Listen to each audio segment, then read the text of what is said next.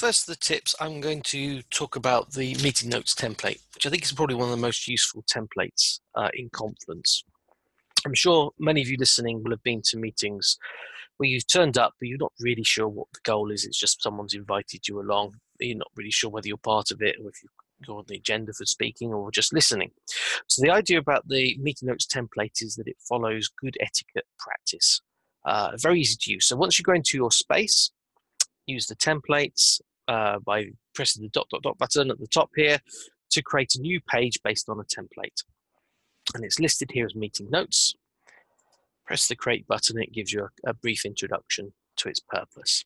Now the idea, as it suggests in the introduction, is that you create this before the meeting and you try and set out who the attendees are, what the goals are, what the agenda is, so that everybody who's attending the meeting can see what's going on and what the plans are.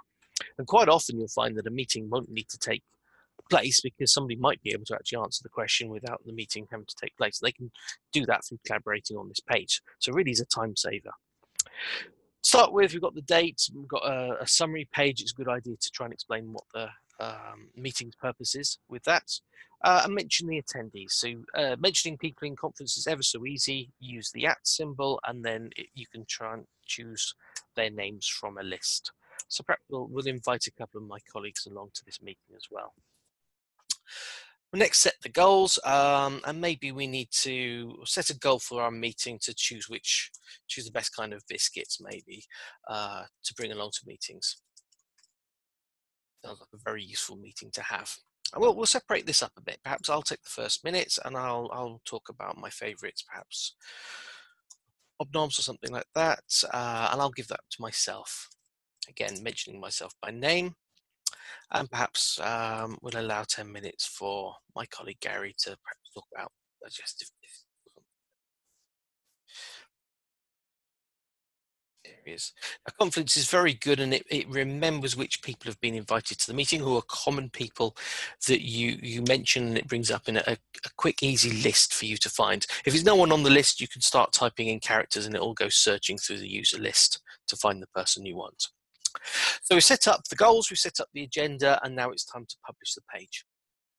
At this point in time, the people with mentions will get a notification email from Confluence telling them about the page.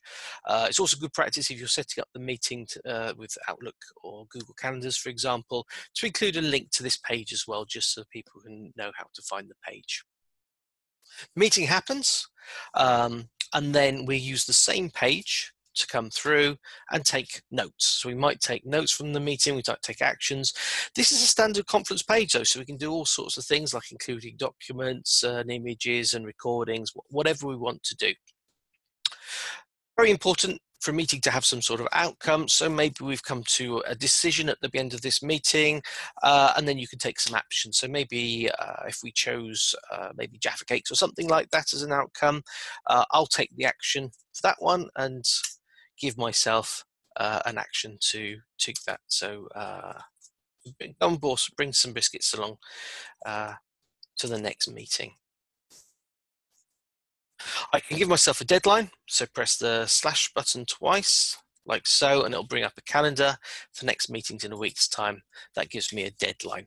I can then see these actions on my actions page as part of my personal space. Updating the page will then save this, and everyone should have a single source of truth as to what the meeting was about, what was discussed, and any actions taken from it. If there's any follow-on work, it can also be collaborated on by comments. If someone didn't agree with something or there was some mistakes made in the page, you can go back and edit it afterwards, just you could, and it'll be versioned.